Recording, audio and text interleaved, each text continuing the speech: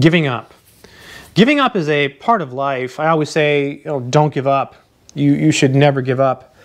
Sometimes, though, giving up is the right choice. However, I don't really like to say it like that. It's not really giving up. It's really choosing a different direction. For example, if you're taking a math class and maybe you failed the first two tests, you got 60s and 50s, and you have 100 in the homework. Typical scenario, by the way. People will fail the tests. They'll get hundreds in the homework. They're nervous test takers, and they just have a really hard time taking tests. This is super normal. Don't give up, right? Don't give up. Keep trying. But when you reach a point in your class where you feel like, hey, maybe I'm not going to make it, then choose a different direction. In other words, maybe think about, retaking your class. But don't think about giving up. So next time you're thinking about quitting, don't think of yourself as a quitter. You're not really giving up, okay?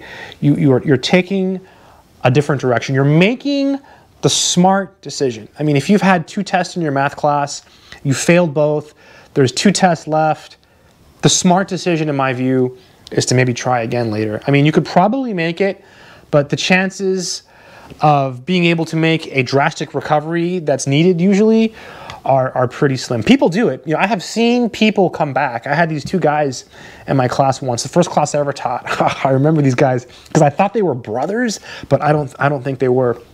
They failed the first test. They both got like 40s. Second test, they both got 60s. Third test, they both got like 70s. It's like out of a movie. The fourth test, they both got A's. Final, they both got hundreds. I mean, ridiculous. When does that happen? Almost never. So be realistic. So if you're thinking about giving up, if you're thinking about like dropping your math class or doing something else, that's fine. Do it. Make the decision that you think is best. And make sure you make your own decisions. Don't let anyone make it for you. It's really important. But don't think of it as giving up. Think of it as making the right choice. Good luck.